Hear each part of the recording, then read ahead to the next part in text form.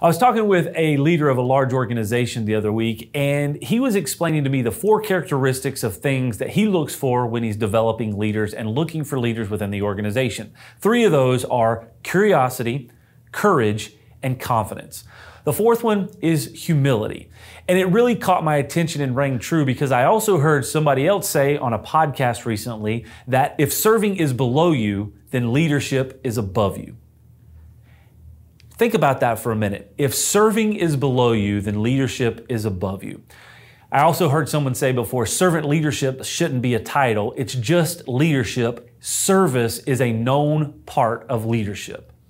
All this ties together in understanding that humility is a huge factor in servant leadership or leadership as a whole. Don't get too caught up with a title or a role, and don't wait for a title or a role to allow you to be a leader. Find a need, find a void, and work hard to filling that. If that means serving others to fill that void, then that's what you do, and that's what helps to establish you as a leader, not a title and not a role. It's been one of the things that I've observed with some great leaders in our organization. I've observed that with great leaders throughout my life, that those ones that don't focus too much on the role or the title and just focus on doing what's right will always allow them to become a positive and influential leader. Have a great day.